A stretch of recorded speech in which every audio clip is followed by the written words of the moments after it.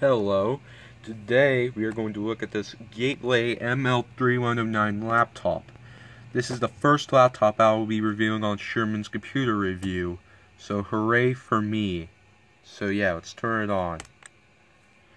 This used to have Vista Home Basic, but due to how slow it was, back in January of 2019, like the 13th to be exact, I put Windows XP Professional on it. And it runs so much better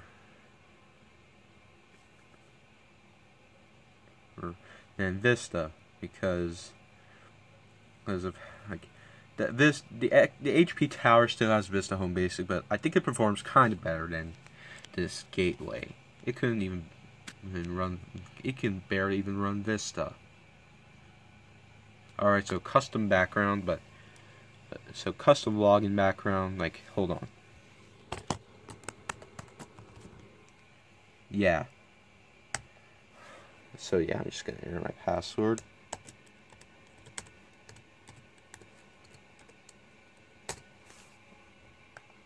Oh.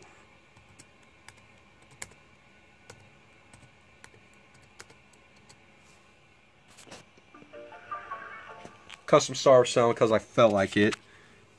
Don't ask where this is from. So yeah.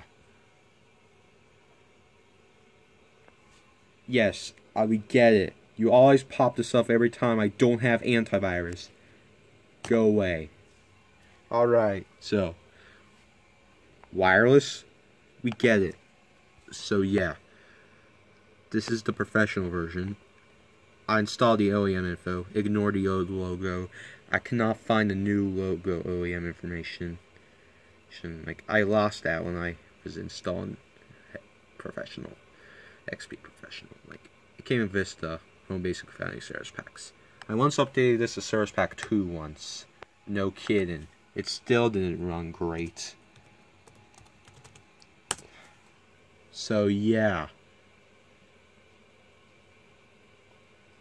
I had to use the SAD drivers because I'm afraid the regular IDE drivers wouldn't work.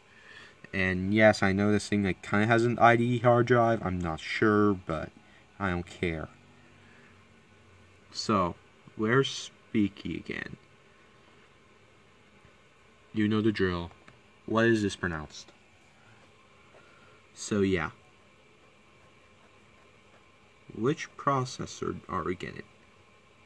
If you said Conroe L before this was popping up, you are the winner. So yeah, this is a Conroe L. Celeron M520. 512 megabytes of DDR2 RAM. Gateway 2000? Hey, didn't that... Hey, where have we heard that before? The 90s? An 80 gig Western Digital ATA hard drive? I thought it was IDE. Whatever. Whatever. And yes, I installed the Vista sidebar too. And it works. Wonderful. Logitech updater? No, thank you. Alright, so enough with the view. Let's just turn it off. And I regret this camera not focusing pretty good. Too lazy to find a custom shutdown sound, so I used the NT4 shutdown sound.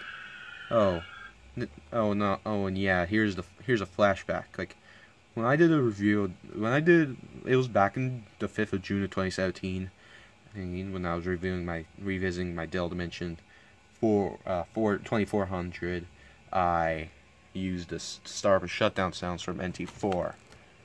That was from June 2017. So yeah, thanks for watching. Peace out.